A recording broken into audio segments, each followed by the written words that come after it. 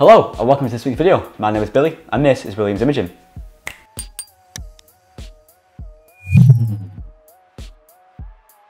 This week we are back with another Adobe Suite tutorial. However, this week we are working in Adobe Photoshop, an absolute classic for photo manipulation and photo editing. Photoshop is an incredible tool for photographers to get their images ready for publishing, whether it's for web or it's for print.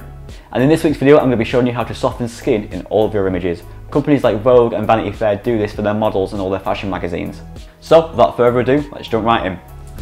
Here we are in Photoshop. I've got my image open already. Look at me looking fly AF. That's just pure embarrassing. Look how serious I'm trying to be. Aspiring model, Jesus Christ.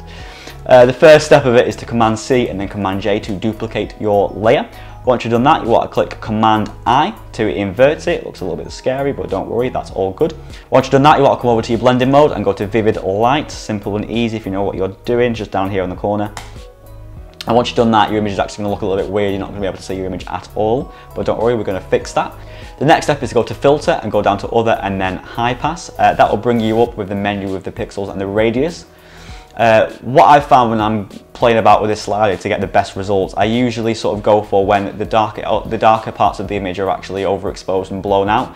As you can see here, my bracelet is starting to get a little bit blown out, and you want to keep it around that sort of area. So I'm going to bring this down a little bit. I'm going to bring it down to maybe about 12 for now, if I can get it to 12.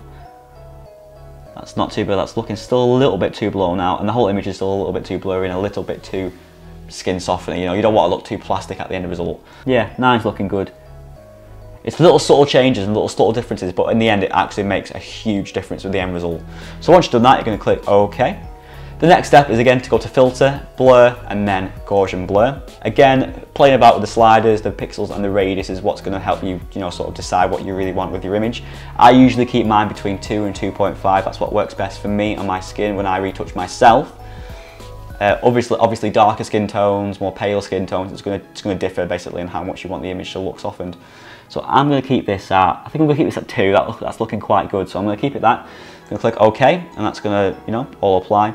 The next step is to add a layer mask to the layer you just made all of the alterations to, and to do that you want to press Alt on your keyboard and come down to the layer mask button in the bottom right. That's going to create a layer mask that is black, so then we can key in the white sections of it. The next step, zoom into where you want. You want to go onto your brush tool, and you want to sort out your brush, get the size right, get the hardness, how soft you want it. Make sure your foreground colour is set to white because we are colouring on a black adjustment layer or layer mask. And all you're going to do after that is just colour in the face, and it's going to soften it up. Obviously make sure you have your adjustment layer, layer mask layer, obviously, selected when you're doing this, and then you're just going to colour in the face. As you can see, everything's getting a little bit softer. Some of my blemishes are disappearing, some of my freckles that I have, a few razor shaving cuts that I've got, a bit of my hair.